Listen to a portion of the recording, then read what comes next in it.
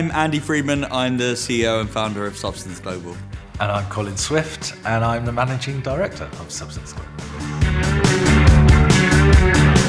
Andy's proudest moment was 2005 April Fool's Day when I joined. My proudest moment was when we took entertainment into another sector at a time when we really needed to do something like that. Taking content, taking great graphics, taking great thought into something like pharmaceutical is like, wow. When I see people flourish, like whether it's in the company or when they leave and they start their own business, that makes me immensely proud because it means that we've set them on the way to do that.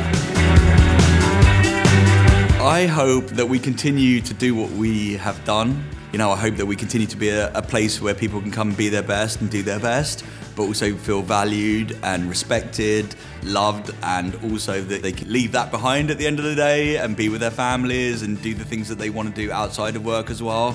Seeing people develop, flourish, become more senior, you know, people will come and go and all of those things, but I think now we have heads of, you know, now we have people working towards VPs, we have an SVP, we have, you know, directors and those kind of things. I look forward to that. Educational, inspiring, overwhelming. You're so much better at words than I. Wow. One fine ride.